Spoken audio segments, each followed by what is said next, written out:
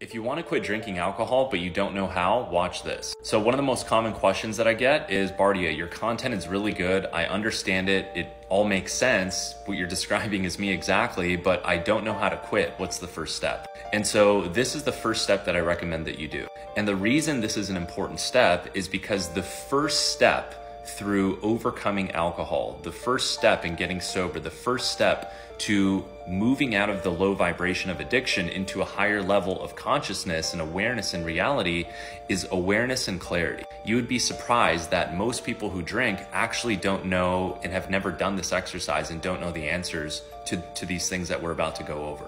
So what I want you to do is to grab a pen and paper, draw a line down the middle, and on the left side, I want you to write what life looks like and feels like with alcohol. So I want you to write down all the negative consequences and effects that you're experiencing on your health, your physical health, your mental health, your relationships, your bank account, just the destruction in terms of self-esteem and self-confidence and the guilt and the shame and all of these negative things that you're feeling.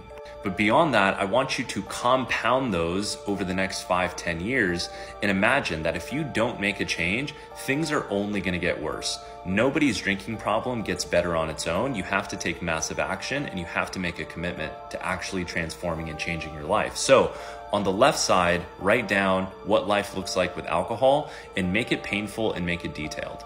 Now on this side, I want you to write down and get very, very clear on what life could look like potentially without alcohol. So I want you to write down all of your dreams, your goals, your ambitions, what you want your health to look like, your bank account, your finances, your relationships, what you want, where you want to live, like whatever it might be. Because understand that once you quit drinking alcohol, you can finally begin truly working on yourself and accomplishing anything that you want in life when you no longer have a monkey on your back that's dragging you down. And that's precisely what I help you do as a sobriety and lifestyle transformation coach. So in the beginning, it's very, very important that you start to build a vision for your future and you start to get clear on what life could look like without drinking, without alcohol, without being addicted.